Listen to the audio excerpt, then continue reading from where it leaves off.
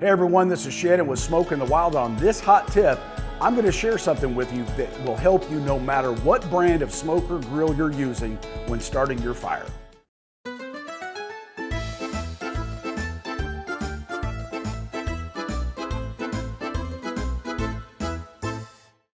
All right, it doesn't matter what brand of grill or smoker that you're using. Now, I'm talking about using charcoal.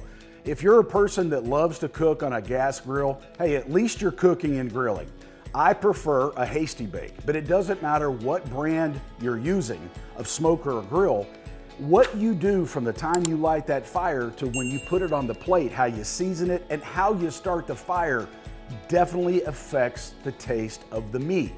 Now, a long time ago, before I discovered this product, I used charcoal lighter to get my charcoal going.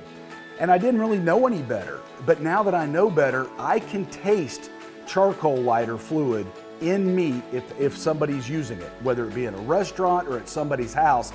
It's a petroleum product and it does leach into the meat and has a very distinctive smell. Now, if that's something that doesn't bother you, then no reason to keep watching.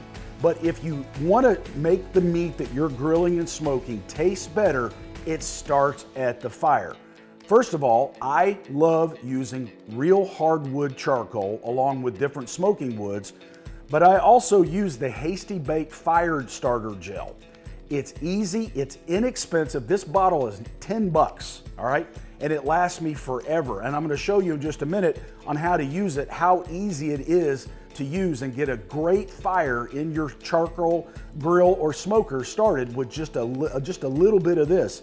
Today I'm going to be smoking a pork butt, which we'll get into a different episode, but I want to take you out to the Hasty Bake and show you exactly how to get a fire started very quickly, get it up to temp very quickly using this Hasty Bake Fire Starter Gel. All right, as you can see, I've got my firebox already loaded up. I've got real hardwood charcoal. I've got some competition briquets in there as well. I've got a mixture of pecan wood and some apple wood. All right, so I've got the firebox loaded up. It's real easy. I pull out my ash pan. I'm gonna put a dollop of this fire starter gel right there. That's all you need. You light it, get it started,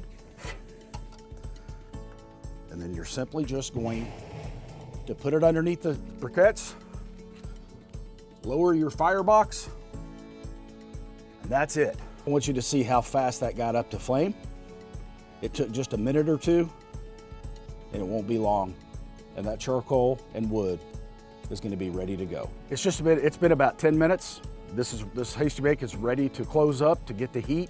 It'll take just about 2 minutes for it to get up to temperature, and we're ready to go. It's that easy. Well, you saw it for yourself how easy it was to get that fire going.